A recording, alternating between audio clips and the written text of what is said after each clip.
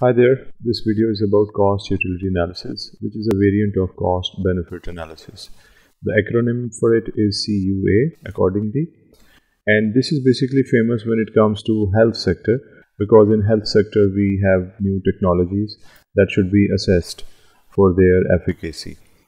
So in health sector we can use CUA extensively, and it can be used for the evaluation of medicine and medical devices and various procedures.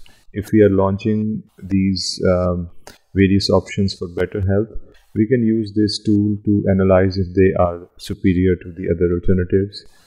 And what we do is that we incorporate the quality and quantity of life, and this dual approach basically is going to allow us to assess the quality of life as well as quantity at the same time. When we incorporate both of these, it becomes Cali, which stands for Quality Adjusted Life Years. And in this, we incorporate the quality as well as the quantity of life. When it comes to quality of life, it is basically the utility from life, and health can be in various states. And this utility can range from 0 to 1. We use this scale, which is quite convenient. So in this range, you can see that death is represented with 0, no utility, and perfect health is represented with 1. So it means somewhere in the middle there are various states of health that show various levels of health. So now we will consider a situation where there are two states of health. First is H1 and the other one is H2. So these two states of health are there, and what we can do is we can take the number of years in first state of health, multiply it with the utility with the first state of health.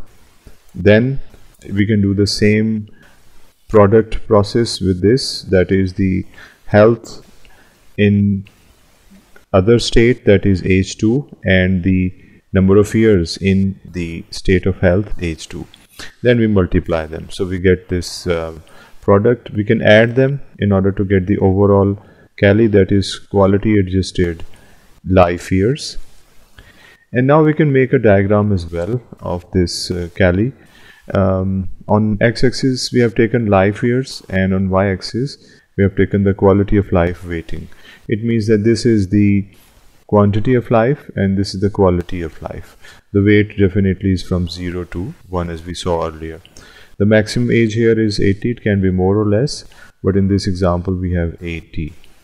Now there are two possibilities. There can be a possibility of longer life, but with a medium level of health, that is 0.5. There is another possibility of having a shorter life, but with a better state of health, that is 1. So this is a shorter life and it has a perfect health, and we can say that 40 into 1, that is 40 into 1 will be the Cali of this. And in this case, this is a longer life, but it has a chronic disease, that is 80, and the health is represented with 0.5.